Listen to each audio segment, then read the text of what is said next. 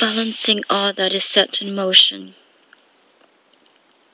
It is in this place that I wish to dance with you, to simply point the way that is this other place of greater consciousness that exists.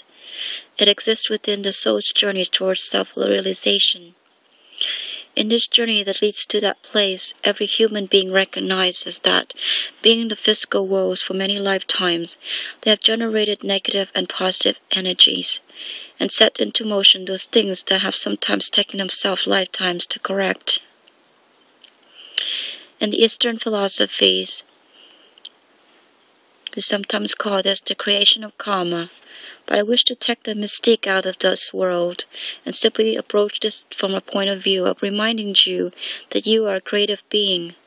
Through the use of mind and heart, you would either set up those energies, have them moving into your world that are fulfilling and liberating, that speak of love and freedom, or through your thoughts and actions you will set up those energies that are negative, that are limiting and must be corrected. So there are two things: to recall those energies back into your own self as the creator responsible for self creation, and two, to clear those energies where you do not feel at all lovable or worthy of being here in the physical, in this life.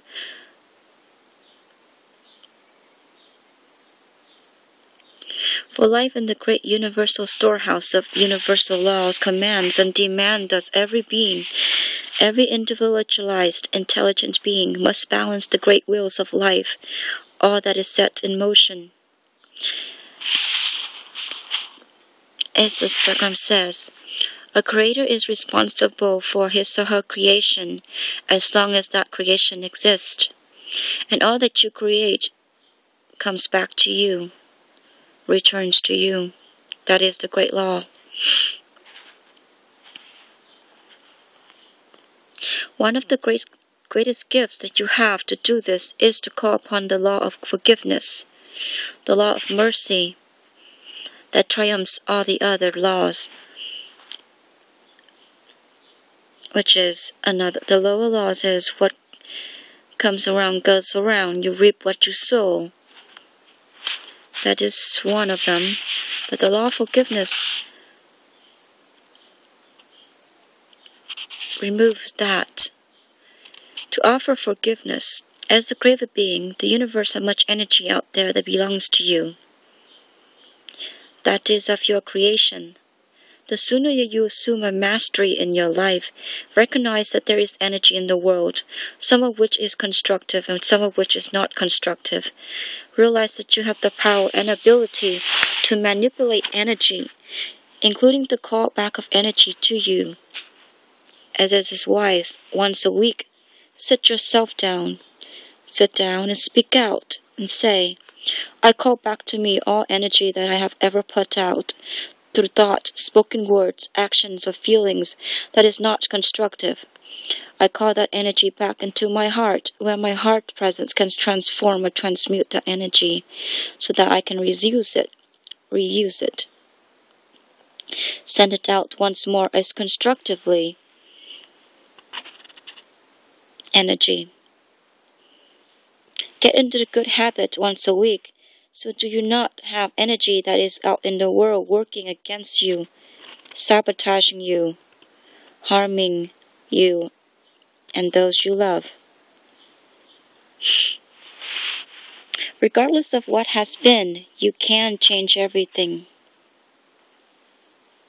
So from that place in which is the human form emoting a radiation, a qualified field of energy that is the byproduct of the totality of your human consciousness in any moment, includes the historical past of the child and the adolescence, the early adult phases of your life. To be aware as you show up, use your mind and heart creatively. Those things that can be yet obstacles are this. The obstacle to successful manifestation and the creative process is the experiences, the feelings that is you as a child, you as an adolescent are yet holding within yourself. in the process of remembering that you are always in charge. As a creative being, it is given unto you to change your mind, to change how you feel, to speak to everything that has been collected and recorded within yourself. See this a fundamental truth within you, regardless of what has been. In this present moment, you remain in charge. You can change everything. It is your right as co-creator of the co-creative process with the Creator. You accept yourself as sovereign being, accept the mind and the heart as a creative process with which you build, create, and design. In so doing, you can move into that place of changing your mind, and you can actually speak to all that has been. And all that has been is yet part of the consciousness that you are building upon. Consciousness includes you as a youth, as a child, as an adolescent, as an adult, as an elder, wise woman or man. As having born into this world, having chosen your parents for reasons, and families and friends, and that may not have been at this time evident to you, you simply say at this point that you know why you choose your parents, why you choose your life, and the position and the path that you have chosen to come at this point right now, to come to this realization. Before coming to this world, you evaluated what needs to be balanced in your life from energies put forth in the past lives. You knew what your soul needed as an experience. And in making that decision for your life, you entered this embodiment and set goals for yourself and aspirations.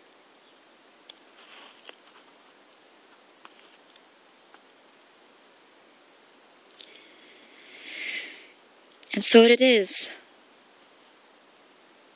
You are creator of your life. And behind those experiences is the reflective state of the human evolution. Some negative, some positive. Some experiences of love, or some experiences that speak an absence of love. But before you came to Earth, you knew about the greater plans for humankind. And so you volunteered. And here you are.